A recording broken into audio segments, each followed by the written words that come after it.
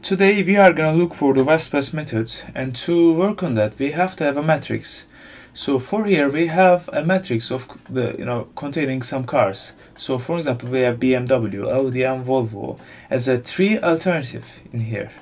So we have three criteria in here. So it's one of them is comfort, the other one is safety and fuel consumption. So each one have different kind of value type actually. So for example we have the values over 100 in here and in here too, but not in here. So we are gonna work on different kind of values in here at the same time. So we also have to know the type of this criteria actually. So for example, comfort is a benefit, safety is a benefit, but fuel consumption is a cost. So we know all of that. So also we need the importance of each criteria. So we know the comfort is a bit important. Actually, comfort and safety are important for us, but fuel consumption is not that important. So because we have good cars. So okay, so let's continue. So at first we have to normalize these values. So for the benefits, what we are gonna do actually, I'm gonna do this in here. So for the benefits, we are gonna take the value and divide the value to the actual best of this criteria. So the best of this criteria is 85. So for here again, I'm taking the value of this criteria again, but I'm dividing it to the biggest one, 85. So for here again, I am taking this value and dividing it to the biggest value, 85. So we have three values, and for here we are gonna do the same too. So it's a benefit, and again we are taking the value and dividing it to the biggest value. So in here, taking this and dividing it to the biggest value of the criteria. So again, taking this value and dividing to the biggest value of the column. Again, I'm doing the same. So okay, so let's continue. And what are we gonna do for the benefits is actually we are gonna take the smallest value and we are gonna divide every value to that smallest value like this. So we are taking 8.1 dividing to this value. Okay, 8.1 is the smallest value in here. So again, I'm showing it again. I am taking the 8.1 as the smallest value is 8.1, but I'm gonna divide it to our own value. So let's continue. 8.1 smallest value of our criteria and dividing to the value that I have. So we have this matrix now. So this is a normalized matrix, but we need a weighted normalized matrix. So how we do that actually? Let's do that. So we are gonna multiply every column, we have every column's weights. So we are gonna multiply all of these values with that value, and all of these values with that value, and all of these values with that value. Let's do this. So I'm coming here for this. So what am I gonna do actually? I'm gonna multiply this value with that value. Okay, so it's an easy thing. So I'm taking this value and multiplying it with this value. So again, coming here, I'm taking this value and multiplying it with this value. So again, so to actually you should see better, I should make it easier for you. It's C1, it's C2, it's C3 in here, you can see. So it's A1 and it's A2 and it's A3. So for here again, it's C1, it's C2 and it's C3, and it's gonna be A1, A2 and A3 in here. So actually we are doing the same matrix again and again, but we are changing the matrix. So for here again, what are we gonna do? We are gonna take this value and multiply it with the weight of this C1's weight. So again, we are continuing that we are taking this value and multiplying it with the weight of the second, because this is the second criteria for A1. We are going to multiply it with the second criteria's weight. So for here again, taking this,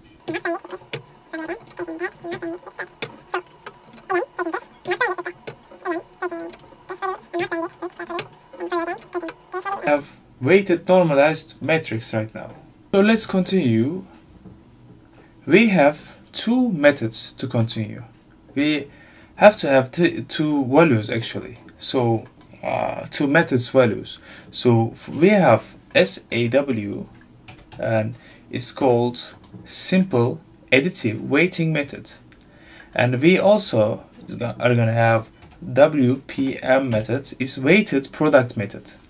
So we need these two methods values. So let's continue. One of them, actually, SAW use this matrix, weighted normalized matrix, and WPM, weighted product method, use this matrix, just normalized matrix. So let's continue with that. So what are we gonna do for SAW is, I can write in here SAW values of this thing is actually, it's a bit easy. It's just, we are just calculating, we are just taking the sum of each column.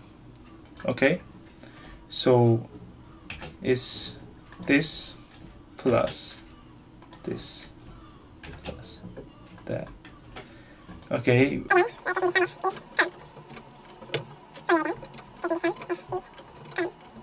so we have SAW values for everything. For example, for BMW, our SAW value is 0.955.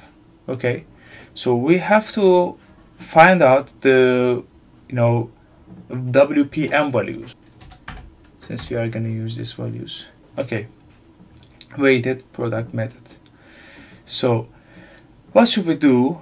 Actually, it's a bit different than this one.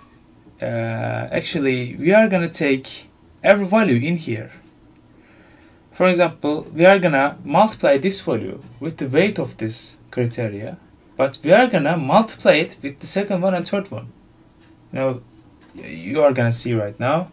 So we are gonna take, for example, is in a parenthesis, it would be better, take this value and take the power of this value as the weight of this value and multiply it with the actually the second value, and as the power of the second value is going to be the weight of the second column, second criteria, and we are going to multiply it with actually this value, and the power will be the weight of the third criteria, and this is the weighted product methods actually result.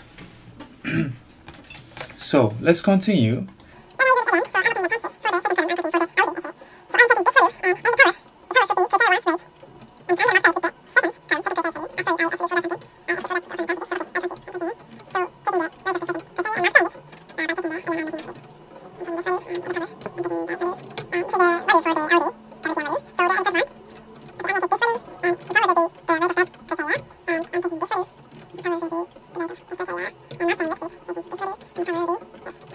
Okay, we have three values actually for WPM and SAW with no problem.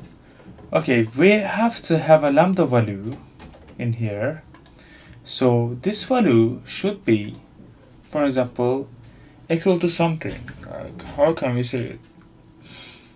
So it should be between 0 and 1. You have to attend the value like 0.6 for an example.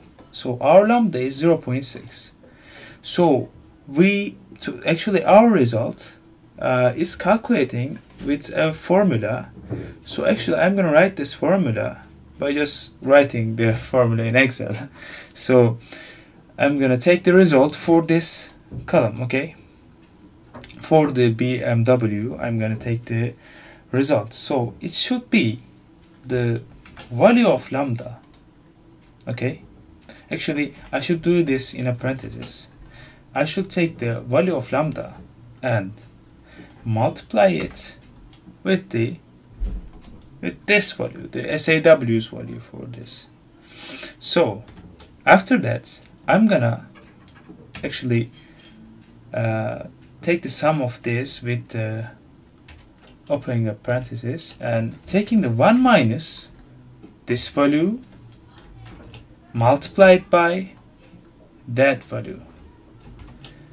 So this thing is giving me a value, and this value is the final result of the actually these two methods mixed. So I'm gonna do this for the other columns too.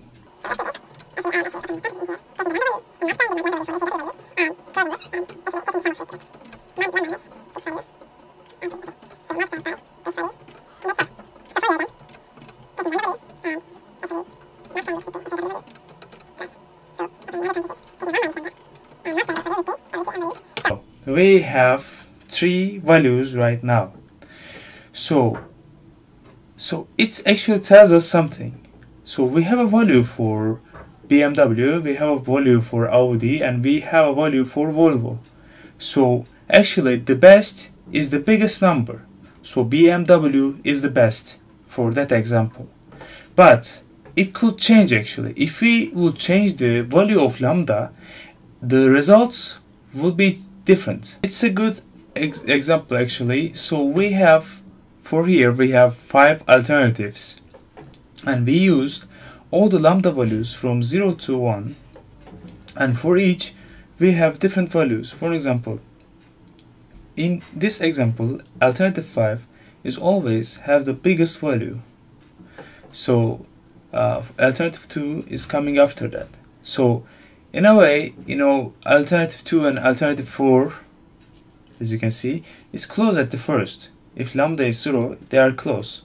But by the time we see that A2, alternative 2 is better than the alternative 4.